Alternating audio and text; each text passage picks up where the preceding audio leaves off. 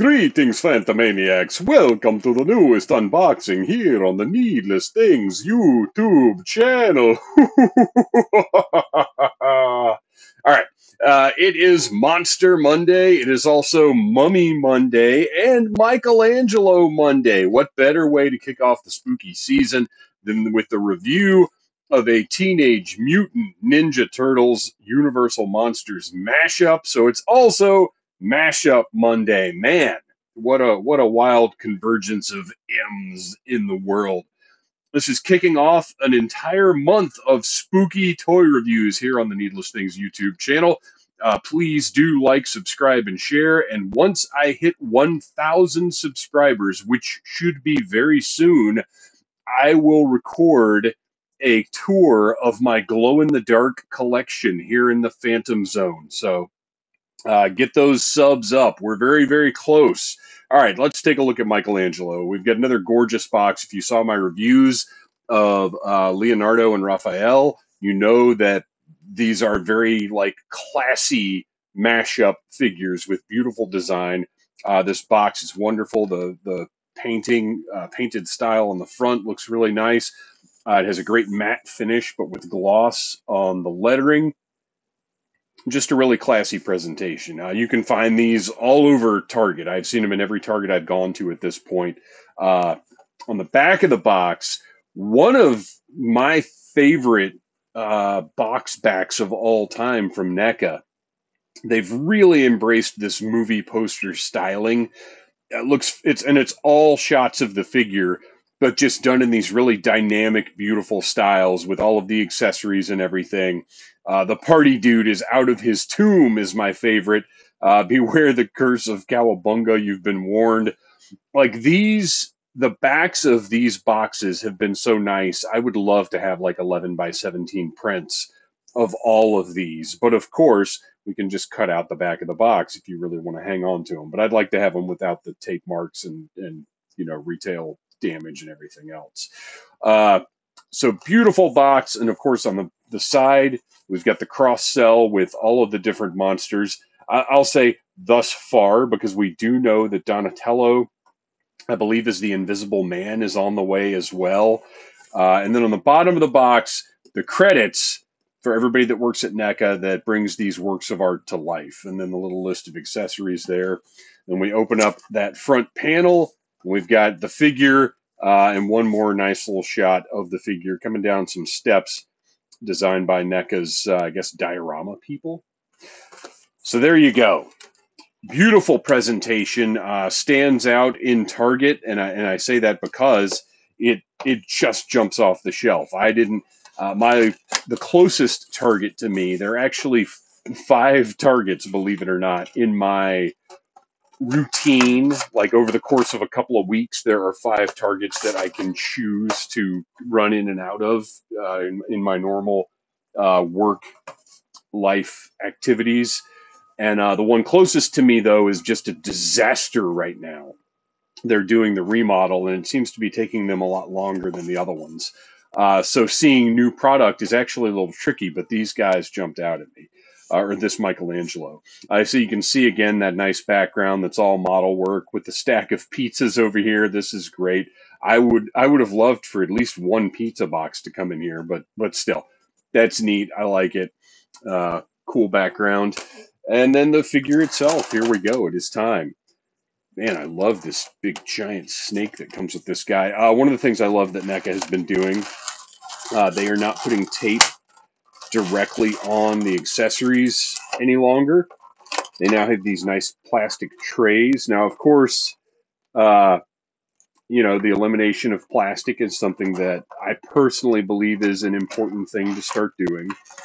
So I don't know how much longer NECA is going to keep using these extra plastic trays. It's kind of a shame because they've just found this really great solution, but now the market is kind of turning against the unnecessary use of plastic, which it should. If we could find a nice plastic substitute, that would be great. I'd be very happy about that. But if we can reduce our usage of single-use plastics, I think that's a good thing. All right. Let's clip through. Speaking of single-use plastic, and what I just hate the most, these little plastic cords that everybody uses now to hold things in place. So much worse than twist ties. And obviously they're cheaper because the old twist ties were a metal wire with a plastic coating on the outside, which had to be more expensive than just these little pieces of plastic trash. But man, I sure do hate these things. Man, this figure is beautiful. I'm just right now seeing, oh, wow, he popped right out of there, on the back of his shell. Look at those hieroglyphics. You know, I've got to adjust my camera just a little bit here. I'm getting a glare from my lights. Look at the hieroglyphics that are sculpted and have paint in them on his shell, and look here on his belt as well, which looks like it's hanging a little low, right? But it seems to be fixed in place right there, and I'm not going to mess with it too much. Gosh, the detail is just fantastic. He's got a couple of bandages hanging down here. His headband, a little more worn looking than we usually see on the turtles. Looks great. And now on the front, look at that portrait. I mean, isn't that it's the Mummy? Like, it's Michelangelo. He's a Ninja Turtle, but the eye, all of the dried, wrinkled flesh. This one eye turned up. I mean, look at that detailing. It is just 100% that Universal Monsters Mummy. It's unbelievable. So all of the bandages you can see have this fantastic sculpted detail. They've got a wash on them to bring that sculpt out. Articulation-wise, these have been really nice so far. You've got kind of standard shoulders there. No bicep swivel, but I'm okay with that because, yes, you could put it at a bandage, but it's still just going to break up the profile of the figure. Instead, what we've got is the swivel at the top of the double jointed elbows. Now, you might be thinking, well, you know, yeah, it's a double jointed elbow, but that elbow pad's really kind of getting in the way of your posability. And I mean, a little bit, yeah, but this is the Mummy. This is not straight up ninja Michelangelo. And actually, if you can see, as I move this around, that elbow pad does move, have a little bit of give, a little bit of leeway as far as where you can position it, and you can get some deeper elbow bends out of the figure, out of using those double jointed elbows. And then the wrist, standard wrist joint. But if you'll notice, look at how the hand is positioned. It's kind of angled downward in that sort of mummy-like droop position. I love that they sculpted that shape into it. That's really wonderful. Look at the on his belt here. Look at this medallion on the front. More hieroglyphics, just phenomenal detail on this guy. Really unbelievable. Yeah, and it's funny because just looking at him, a casual glance, and he's honestly not as exciting as Leo as the Hunchback and Raphael as Frankenstein. But once you get in closer, he's just chock full of exciting detail and really another worthwhile entry, a worthwhile mashup of these properties. Same thing with this hand. It's got that kind of downward angle. Really nice. And he's also skinny. So he has a Ninja Turtle physique, but he is also emaciated looking like the Mummy is. And that's another thing where it seems like looking at Frankenstein and the Hunchback, they're both these huge, hulking, imposing figures. And then you look at Mikey as the Mummy and you're like, oh, he's kind of smaller. He's not as imposing on the shelf, but that's by design. He is the Mummy.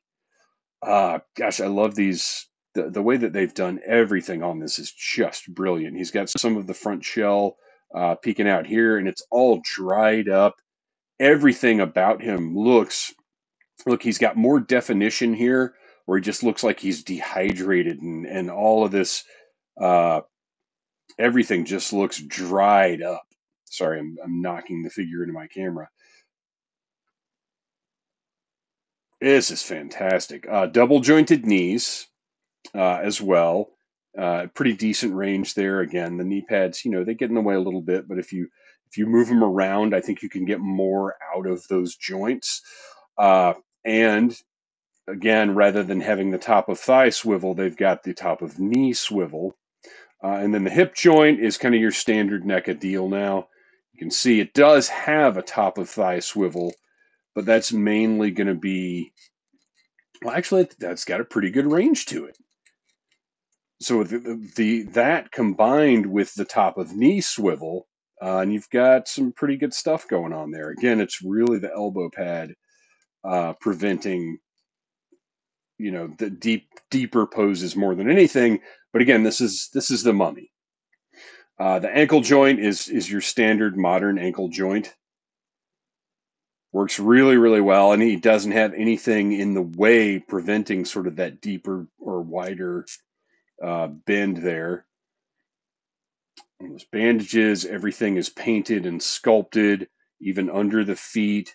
There's not an inch of this figure that was not thought about and considered by the artists. And I'm just going to give him a nice sort of hunched over pose there. He stands very, very easily. His feet are quite large, so he's got a really excellent base there. I don't expect this guy to fall over on the shelf or give you any problems in that way. Just fantastic. Another fantastic figure from a series that I did not, on initial glance, I was just like, I don't need this. I really just don't need this. I love Universal Monsters. I love Teenage Mutant Ninja Turtles. But my gosh, how many lines can I collect? But then seeing them, and one, realizing that they are based off of the live action movie Turtles, the Jim Henson designs, and also that they're the finest gross out toys ever made in a way. Because as we know, James Groman had a hand in their design. If you are not familiar with that name, Google him now. He's a legend. So there is Michelangelo the Mummy. Let's take a look at the accessories he came with. We first have kind of the most striking thing in the box, this really long, bendy cobra. Beautiful sculpt on this guy. He is all rubbery, because you can see he's got the bendy holes. The bending, we're going to see how well he works. NECA has actually done a decent amount of work in the realm of bendy toys because, if you remember, they have done Aliens with Prometheus. They did the snake creatures. They've done some bendy alien things, face huggers and whatnot. So this is not, this is old news for NECA, and they make a pretty good bendy item when you get down to it. And you can see the wire. The wire goes from about here all the way up to the base of the head. So everything that you would want to be articulated on this is articulated. So this will look great next to Michelangelo, or if you want to stick him with your G.I. Joe Classified series, maybe you'd like to do that. Or with your smaller Joes, and this is some kind of giant mutant cobra that Dr. Mindbender created. Who knows? But whatever the case, you get a great looking, very nicely painted cobra toy right here. You've got some extra bandages, very similar to the Mummy figure. These are not the same, but very similar to the bandages that are on the Boris Karloff Mummy figure that came out. And I'm going to look here and see if we get an indication as to where NECA believes these bandages should go. And they're not even on the figure on the box, so it's up to you where you want to stick these. You could do one around the neck there if you wanted to, maybe. I kind of like that. That's not bad. And then one just sort of hanging off the arm, just a loose, creepy looking extra bandage situation going on. But they've got nice detail. They blend in perfectly, as you can see with the bandages that are on the figure. So very well done there. We have an alternate head that just looks strangely familiar to me. Yes, that's right. This head is based on that somewhat famous, at least to Ninja Turtle fans, image of one of the 1990 Turtle movie suits that's decomposed and kind of rotted. They've actually used this as an alternate mummy head. And as much as I want to use this one for that little piece of pop culture significance, this one looks so good and is so right to me, I think I'm going to have to stay with the default head. But I'm thrilled that they included this one, and I do love it. All right. Got a bunch of alternate hands. You've got fists for punching. You've got C grips for gripping. And they all look great. And we're going to want to swap some of those out because we have also got some Ankh Chucks. These really nice looking Ankhs, painted with actual metal chains, which is a huge deal. Especially in a collector item like this, this could not be one solid piece of plastic, right? You got to have chains on the nunchucks, the Ankh Chucks. And you've got two of those, and they're basically just identical, which is fine. They should be. They should be. So let's do a little hand swap here because I do want to display him. Now I'm curious. Let me get that bandage out of the way. I noticed these little shapes back here, and I'm wondering if that's possibly storage for these. If the links here can be pressed onto those, it does not appear to be the case. Yeah, I don't see any way that this attaches to anything. I guess those are just designs because nothing is going to plug into that. But they just seem so intentional in where they are. Now, what you could do, possibly, no, there's just no storage for those. So he's either holding them or he's not. And my guy, he's going to be holding them because those are great accessories.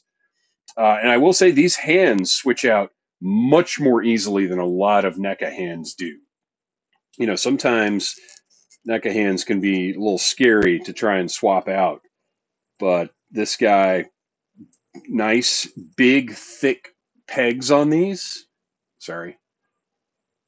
So they're sturdy. I'm not worried about breaking them as I'm swapping the hands out. They just plug right in.